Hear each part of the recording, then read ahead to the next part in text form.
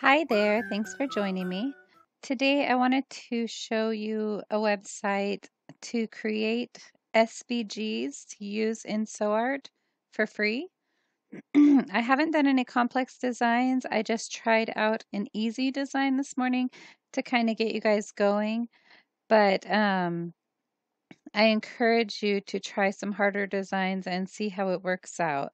I'm not really sure. I'm still learning about SVGs myself, but I wanted to pass on what I've learned so far. So this is a website that I found just on Google, svgcreator.com. And you come here to choose a file. This is what comes up whenever you open up your thing. And I'm going to choose a PNG of my dog just because it's easy. Right there. And we're going to click open. Your file is ready to convert. You choose convert your file.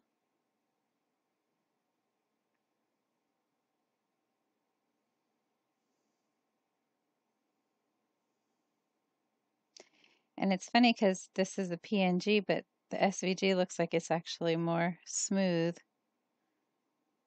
So, okay, and then on Mozilla, I'm not really sure how it works on individual browsers, but on Mozilla, you just choose download and it comes up here in the right-hand corner. And whenever it's blue, it means it's done. Click on it. I like to open the containing folder and I like to drag it to the desktop. It might say that there's already one there though, because I have done this. Yep. Okay, so replace the file in the destination.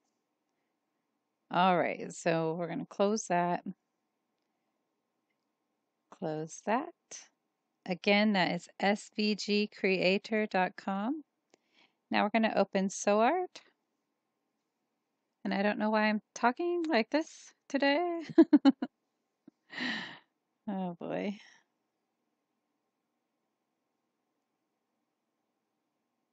Okay, so now we're in SewArt. And normally, I'm just going to show you, well, we're going to open the original PNG in here.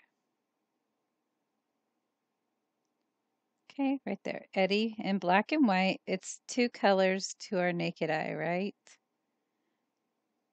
But up here, it's going to be 64 colors. It's because there's all these pixels and all this help that it needs. So if I was going to use this PNG that's a simple black and white image, I'd still have to do a lot of color reduction. And even if I brought it down to 2 immediately, it would probably roughen up these edges. So you have to do it gradual. It's kind of a pain in the butt.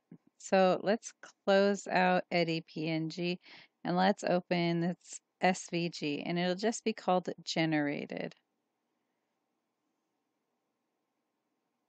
There it is. Choose open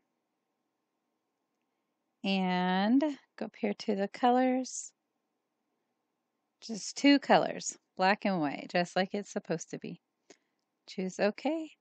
And then you can go in here to stitch image and you can either choose it's already ready with the default. So you can just choose somewhere on him. Well, actually, I think it does matter where you seat it. So let's clear that. Let's start it up here at the top where it's flat. Okay, so you could do that, or you can auto sew image, set transparent color. That is going to make it where you don't stitch out the white. Okay, so that's all there is to it. I hope that this was helpful. If you're using PNGs, I suggest that you start converting them to SVGs. If you have the opportunity to make your files SVGs to begin with to use in SewArt, I would highly encourage that. SVGs, I wish that I had known about them when I first started teaching because they're so easy. It just makes SewArt so much more enjoyable.